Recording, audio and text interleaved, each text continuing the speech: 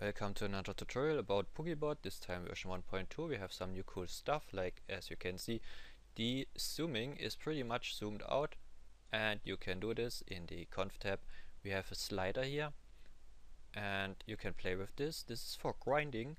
You should put something like 20 and top down, because if you go like this, you would attack enemies that are back there. You don't want this, so do top down. Let's start with the first tab. He will cycle through this. This is the waypoint cycle, and you don't have to fill this up, because if he's at the last item, he will start with the first one.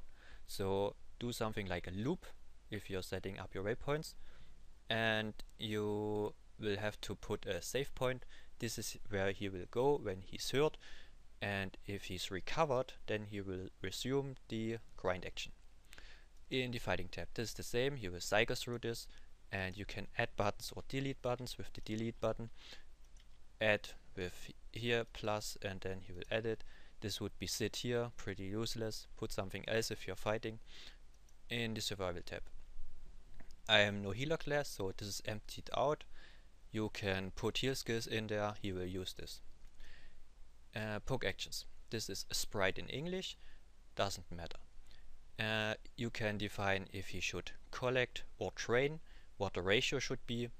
That means that he will collect one time, then train one time. Of course not if it's not checked in, so check something, then he will use this ratio. And he will cycle through this, so you don't have to put values too high or something, just leave it as this. And if he can't train, then he will skip, because maybe you don't have the mats for it, and it shouldn't bug. The stamina item, yeah, of course, if you want to use it or not, you can leave this as it is. For the shortcuts, you can go to the website and see what the shortcuts for your keyboard is, because this will differ in some languages. The last two buttons are always different, so it's bound to, I believe it was T and E. You can see this at the website. And yeah, the pods, you have a good pod and a bad pod. The good pod is with the fast cooldown. It's always an icon with a orange symbol color in the background, so you should see it if you look closely.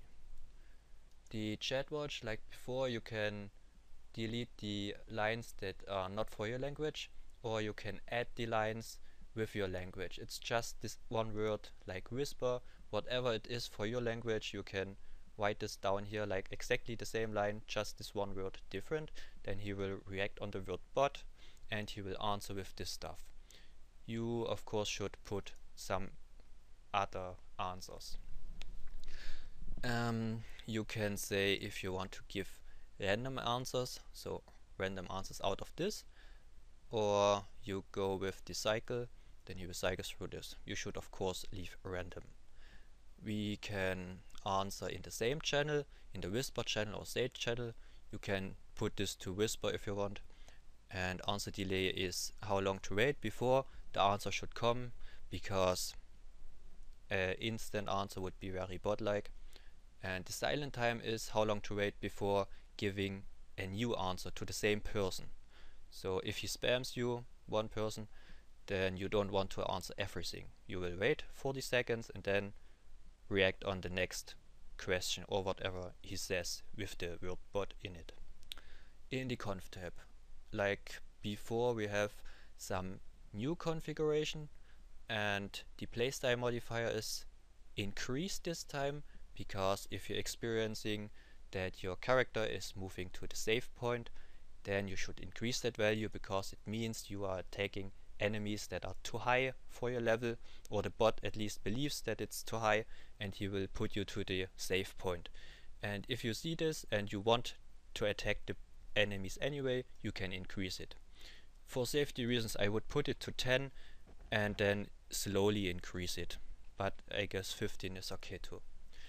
You have the choice to do zone revivals or don't revive at all.